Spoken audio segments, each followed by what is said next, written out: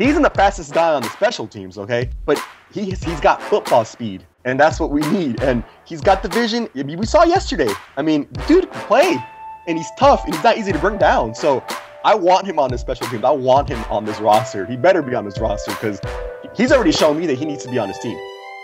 He was running between the tackles like butter. He was so smooth running. It was incredible to watch a guy who's never played a game of football in his life right after a great game against the Texans to do that. It's just unheard of. Are you listening? Jarryd Hayne! Yeah, I know, I've already been told I gotta calm down, it's preseason, but I'm developing this huge man crush on Jarryd Hayne, as probably you are as well. This is gonna get crazy before preseason's even over, but you know it's worth getting excited about now. Fam, let me ask you a question.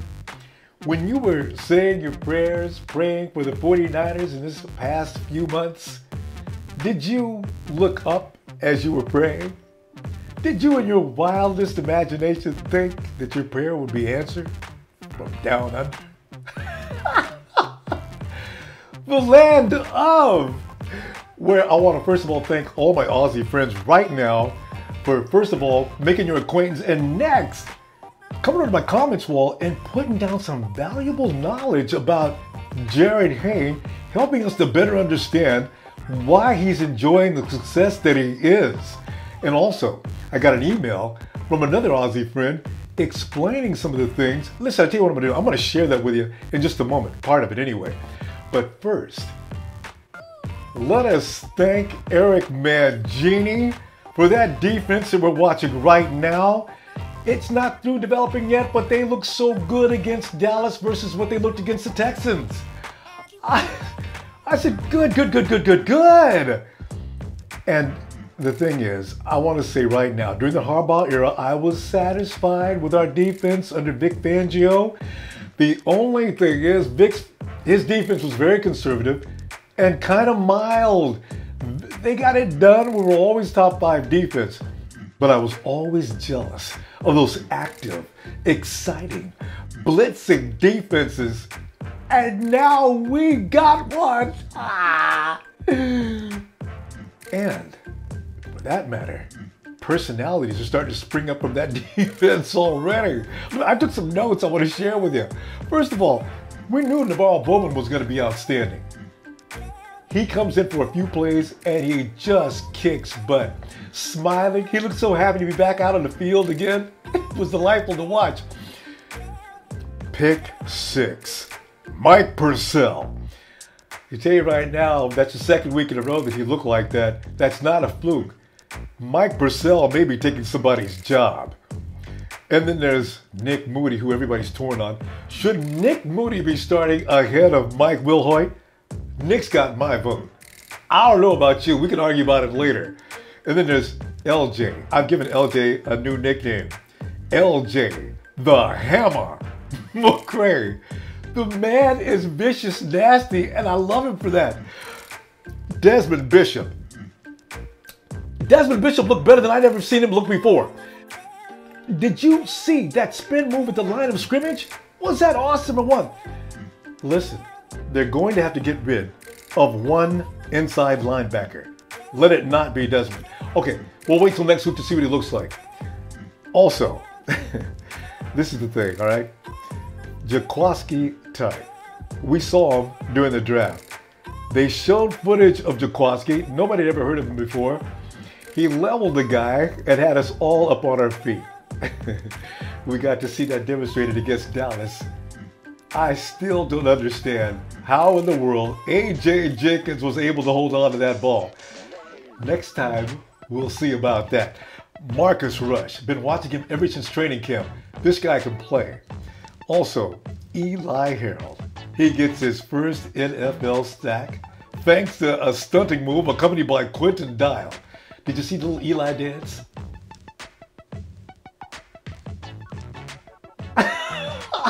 I'm telling you, personalities are springing up from this defense already. Oh, it's INTs from Craig Dahl and Dante Johnson.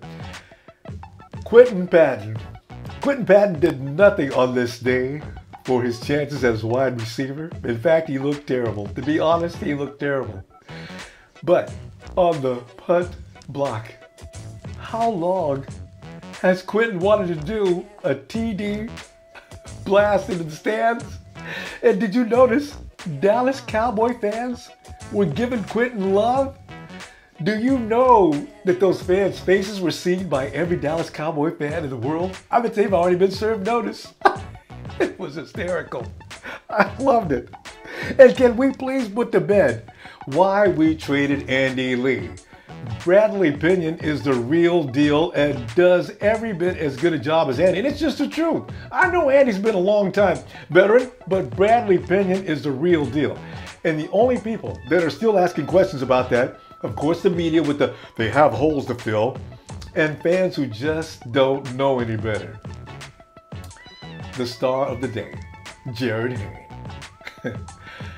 Did you notice after Hayne first of all made that circus catch over the shoulder and came back for over 20 yards, the second time that Jarryd went into action, there was this eerie silence that fell over Levi Stadium. Every fan in the stadium was quiet and waiting to see what is he gonna do next.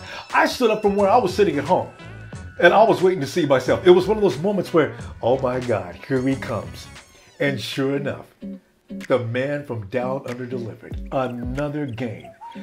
Jarryd had 260 yards of football in the last 2 games. That's the biggest impact on the entire team. I got a note from a guy named Richard Smith from Australia. I want to share just a little bit with it.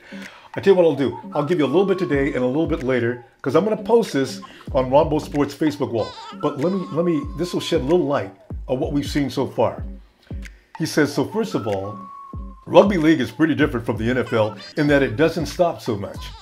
It's 80 minutes a game and you probably get 65 minutes of actual game at least. So when you see Hayne doing punt returns and kick returns, he would have probably done 25 to 30 of them in a game in the NRL. The NRL is the National Rugby League. Listen, fam, just so we will set ourselves apart from the rest of the ignorant people in America, Jarryd Hayne is from the NRL, the National Rugby League. There's a difference between that and just saying he's a rugby player, all right? Remember that. And Aussies are going to love you for it.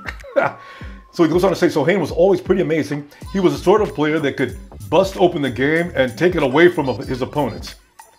And he's a big game player. Does that sound like our guy? Give you more about that a little bit later next time, but Jarryd Hayne is the man. Ronbo! Hey! Jimmy D has got to stop scary 49er fans acting like Jarryd Hayne may not make the 53-man roster. I know, right? He knows good and well they ain't about to cut the Hayne claim. He'd better. He looked so good against Dallas, just like he did last week. It makes me want to sing. What? Give me some music. I come from a land down under, where bitters flow and men chunder. Can't you hear me thunder? You better run, you better take cover, yeah. MC! You like that? Yeah! Down under, Ronbo, you know about them, right? Yeah, but it worked. We looking pretty strong, Ronbo. Hey, hurry up here so we can hit the club. I am so ready to party. We go up for Super Bowl 50, bro. Yes. Let's go. I tell you what, let's go to the Niner camp right now. How did you feel about that game versus the Dallas Cowboys? MC, my God. Ooh, fam, it's going to be so good to come in after these games, after we win, because there's nothing but, I can't even take this down. I've been smiling like this all night. I can't even stop it. Let me introduce to you, Jacob. Jacob, hello, man. What up? What's up, man? Thanks for having me on. Hey, thank you. Jacob, where are you, man? I'm in Richmond, California, the East Bay of the Bay Area. All right. Jacob, let's get right down to business, man, because you know what? We have been drugged through the mud, and everybody said we were going to SUCK. What? Yeah. The defense, man. Last week's defense, honestly, it left a little bit to be concerned about. Am I right? Oh, yeah. For From sure. last week to this week, the defense seemed to have jumped to another level. Your feelings about that, and name me some people on that defense that was making you crazy, man. I mean, the thing that stood out to me the most yesterday was the front seven. I mean, that D-line was just everywhere. They were swarming the ball. They were giving that big Dallas O-line some pressure. Yes. You know, because that's probably the best O-line in the league right now. I mean, let's admit that. They're huge. And, you know, a few people, I mean, even though Darnold Dockett only played on third downs, he was doing his thing. He was being Darnold Dockett. Ian Williams did good, and he was creating some pressure. But Navarro Bowman, you know, to start the game with that run stuff and play, that was awesome. Just to see him back on the field to me was like so good to have back. He's going to be the heart and soul of this defense. So he's going to set the tone for that front seven. So if he can do that, I think, you know, the players are going to feed off that. But, you know, there was a lot of people that did good yesterday. There's too many to name. But Mike Purcell, I mean, this dude, if he doesn't make this roster, I mean, at least someone's going to sign him, because this dude is beasting it right now. I mean, he's just penetrating that O-line all day. I mean, the whole game, he was just right there in front of the QB's face. You know, the pick six, what can we say about that, right? Yeah. Big dude could run. He could run. And he got some moves too. But yeah, I mean, overall, I think even Ahmad Brooks looked good yesterday. I mean, he looked fast. So I mean, I think the whole front seven in general did great, a lot better than last week. You know, so yeah, I'm looking forward to seeing more of that next week, especially, you know, the third week for the preseason. That's when most starters play. So we'll see next week how that turns out against, you know, Broncos. We got Broncos coming up. So that's true. But I tell you right now, man, Mike Purcell cannot get cut at this point. You realize you, me, and thousands of people will be marching out in front of Jed York's office. He cannot get cut. He cannot. He's one of about 10 players that cannot be excused under any circumstances at this point. Because you know they're already starting. Man, his jersey is probably available right now. So. Sure. Yeah. No, he's become quite popular, so he shouldn't get cut. Yeah. All right, Colin Kaepernick. Now, Kaepernick, we seen Cap yesterday, and yeah, I'll just ask you, what was your opinion about Kaepernick's performance yesterday? And were you concerned? Were you okay with what you're seeing? What happened? I mean, to me, his pocket presence is still lacking that awareness, which worries me because, you know, I noticed the right side of our O-line struggles still a little bit. And, I mean, there was one particular player yesterday where he got sacked by, like, he was swarmed by 3 Cowboys. He should have been able to sense that and bust a corner. He's fast enough to outrun most of these guys and gain yards instead of losing 10. So that worries me right there. I mean, he needs to work on his awareness because from what I've seen so far from our O-line, the left side's great. The right side's struggling a little bit. There's a few players, a couple of our tackles that, you know, they're getting bum rushed a lot and they don't give Cap too much time. So if he's going to have that issue this year, he needs to be able to get ready to run. Yeah. So he hasn't been showing me that lately. And when it comes to his throwing, I mean, he was a little inaccurate yesterday. I mean, he really overthrew Anquan Bolden on one of those plays. That Torrey Smith pad was great. You know, it wasn't his fault. But overall, I mean, I'm not worried per se, but he still needs to work on some things. So we'll see about that in the next couple of weeks. You know what? I want to know, what grade did you give him then between an A to a D? We're not giving him an E. I'd give C right now. You give a C? Yeah, just because it's a little early. You know what I mean? I don't want to bash the guy. It's only week 2 in the preseason, so you know, we'll see. Jacob, you know what? I've got some concerns about him still being a little nervous because Cap is under such pressure. He wants to do well. I'm thinking it could be his nerves because Cap does, in practice, he's been just kicking. And all of a sudden he gets into the game and like you say, he seems a little confused. He still seems a little uncertain. His confidence, that Kaepernick swagger, it's got to return. That arrogance, he motors on that, and we're still not seeing that. That's my concern. Yeah, he looks a little insecure out there. I'm not sure if it's play calling or if it's just, you know, having new people around him. But like we said, it's still a preseason, so maybe once the regular season starts, he's going to get amped up and be ready to go. So I'm hoping for that. But yeah, we still got a couple more weeks left, so we'll see. You know, especially next week. And Quentin Patton, the people's champion, the man that everybody wants to see succeed. Did Quentin do himself any good yesterday? He had a mixed bag of things going on there. But did you see anything that made you change your mind about Quentin Patton, or how do you feel? I mean, he was great on special teams. I mean, but on the receiving side of the ball, I mean, he was 3 for 2, 3 catches for 2 yards. And then he had a negative play where he lost like 10 yards. So why are you going backwards? You're trying to do too much. You're trying to shake everybody off, but you got to run forward, man. Gain some yardage. That's all it's about in football. So that was a little disappointing. I remember the commentators were saying that, it was just a mistake. But, that's a big mistake. Huge. You're trying to win the starting role on this offense, and you're losing you're running a negative 10 yard play. That doesn't help, man. That does not help you. So I haven't seen much from the guy to convince me that he should be the number 3 receiver. I mean, I'm a DeAndre White fan, so I'm hoping to see more DeAndre White plays. We'll see. I mean, yeah, he hasn't really convinced me yet so far. Could be the same disease as Colin Kaepernick has been trying too hard. Jarryd Hayne. This is a man that we can talk a whole hour for, but we just got a couple of minutes. Is he going to make this roster? He better. I mean, what else does he have to show the team that he needs to be on this team? I mean, the guy has amazing field vision. His vision to run that ball is amazing. He's the fastest guy on the special teams, okay? But he's got football speed, and that's what we need. And he's got the vision. We saw yesterday. I mean, the dude can play, and he's tough, and he's not easy to bring down. So I want him on the special teams. I want him on this roster. He better be on this roster because he's already shown me that he needs to be on this team. He's a natural.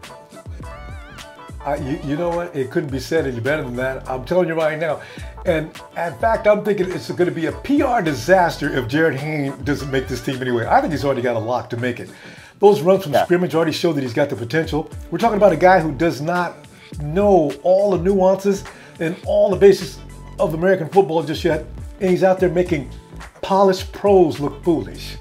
Definitely. I completely agree with that. He's a rook, basically, if you think about it. But he's got the physicality. He's got the natural gift to play this game. So, if they can hone him up, polish him up a little bit, he'll get even better during the regular season. So we'll see, So I'm looking forward to seeing him play. Well, I can't wait till next week, man. And just for Jarryd Hayne, just like that hush that fell on the crowd every time they punted the ball to him. People sat back and said, oh, you're ready. Here he comes. Oh, yeah. That was awesome. That was good to see. Yeah, we need that. This team needs that. I don't know if you noticed, but the energy of the team overall looked alive compared to last year. Even though we were 8-8, something was off with last year's team. I mean, I don't know if you noticed that, but the energy and the vibe of the organization was just a little bit different. It's changing now. I can see it. New coaching staff, new players. It will be okay, man. I think we're going to be fine. We're going to attack that issue in about 4 or 5 weeks and get you back in. We're going to talk about that. The way the pendulum swung from last year to this year, but that's a whole other show. All right, Jacob, before you go, good luck to us next week. And time for the Niner Holla. 3, 2, 1. Niners! Let's go, baby. Let's go. Yeah. We continue with more from you. Introducing Alex. Alex, how are you today, man? I'm doing great. All right, Alex, where are you right now? I'm in northern New Jersey. Rep my Niners. Northern New Jersey, and he loves the Niners. Alex, how did that come about? Well, my dad's a Raiders fan. A lot of my family... I know. A lot of my family is from the West Coast, and I just took on the 49ers, I loved, back in the day, watching early Alex Smith. I remember watching Sean Hill, throwing passes to Isaac Bruce. Those were my very early memories of the San Francisco 49ers. All right. Tell you what, though. Tell your dad, forget about it. That little accident that happened last year tell him all the time. I'm telling you, it's not going to happen again. I can't wait to play the Raiders again. Let's go to the game. We had Navarro Bowman has made a return, and give him a grade, Alex. Was Bowman on cue? Was he on point? What was your feeling about that? I'm going to give Navarro Bowman a B- for the short time he played today. Navarro Bowman, he has not played a game since the 2013 NFC Championship game when he suffered that horrific leg injury that we all remember. And seeing him back on the field was a very big encouragement for the rest of the defense to step up and be brave and do what they were going to do. He was a little rusty in coverage. He didn't really play in coverage as well as he did those 2 years ago. But you could see that he was starting to take on the role that Patrick Willis left for him. What was on the table, he picked it up, and he is going to get it done. He had those nice tackles. He was very aggressive, getting at the legs and taking down the ball carrier. And he had a lot of really good play around him from guys like Aaron Lynch and Ahmad Brooks.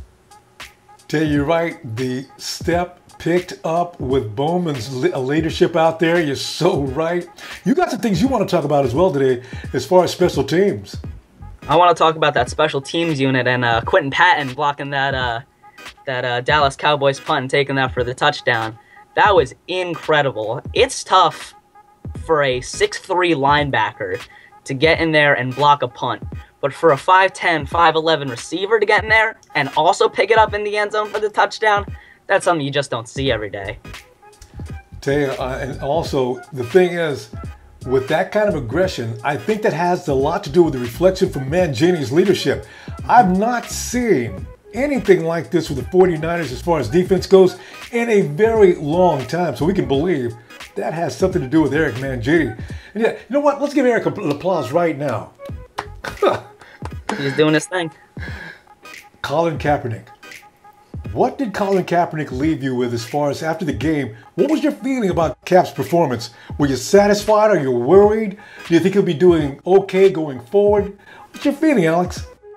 I was satisfied with his performance. It obviously wasn't a very strong one. 2 for 5 for not that many yards. I think he only had 30 yards passing. Blaine Gabbert had a better day than him. But remember, one drive, you can't make a whole game out of that. But Kaepernick, on that opening possession, he ran that 9-yard read option. Yeah. And when I saw that happen, I knew that Jim Tomsula had it clicking. He was going to have the big-bodied Kaepernick run downfield, but I love that Kaepernick slid instead of taking the hit. Yes. Which maybe a year ago, he probably would have just tried and powered through it, but this time he's trying to stay a little more protected and concerned about his body and slide down after taking that ball for 9 yards. And hopefully the Kurt Warner influence has extended all the way to at least being careful as well. I like that. And you know, also looking at now, we've seen a lot of things from the offense. The line probably did okay. They can do better on the right side, of course. But Carlos Hyde, they employed the zone block a little bit. What do you think about Carlos? I've been a big Carlos. Personally, I'm a Miami Hurricanes fan. Yeah. He went to Ohio State. No love there, but I really liked watching him in college and seeing him develop into the NFL. He is a bowling ball of a running back. He is hard to bring down, but he's also a very big body. And I feel like if he can learn to continue blocking like that, the Niners are going to have no trouble with that offensive line because they're going to have some extra help up front. Let's go to Jarryd Hayne. Everybody's subject. Jarryd Hayne is starting to impact the entire league now. It's leaving the 49er community and everybody's talking about him. What was your feeling as soon as you seen him standing back there? Did the hush fall across you as it did in Levi Stadium when it was time to punt again to that incredible Aussie? Well, Jarryd Hayne, very electrifying, probably the most electrifying player on the roster. Whenever the Dallas Cowboys went out there to punt, I knew it was going to go to a guy who everybody had their eyes on. He was a very under-the-radar signing. Nobody really thought he was going to have that big of an impact on the team. Not only was he phenomenal in the special teams game, catching that over-the-shoulder punt like it was nothing, but he was running between the tackles like butter. He was so smooth running. It was incredible to watch a guy who's never played a game of football in his life right after a great game against the Texans to do that.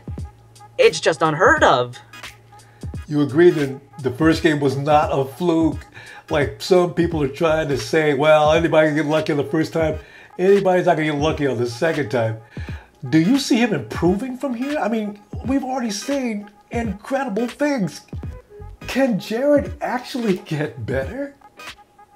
Jarryd Hayne can get better with some coaching. This year, I unfortunately believe he's going to be on the practice squad. But if one man goes down on IR, Jarryd Hayne is going to be the first guy to step up from that practice squad to get a roster spot. There you go. Alex, bring it, keeping it real. It is a possibility. Jarryd Hayne could find himself on the practice squad, much to everybody's chagrin, but it is possible. It is. By the way, have you ever tasted Vegemite? Oh, I've seen people online trying that stuff. I wouldn't touch it. I'm going to give you the 3, 2, 1, and you know what you got to do. 3, 2, 1. Niners! Look at him. God, I like this guy. Thanks, Alex. Jacob, so great to meet you, man. And as for you, I'll see you on Facebook, Instagram, Twitter. The search is always the same for Ronbo Sports. You'll find me immediately. Come on over, let's talk. And also, don't forget to subscribe so you'll know when I come back looking for you. Oh, there it is. 7, 6, 5, 4, 3, 2, 1. You'll never have the sacred stone.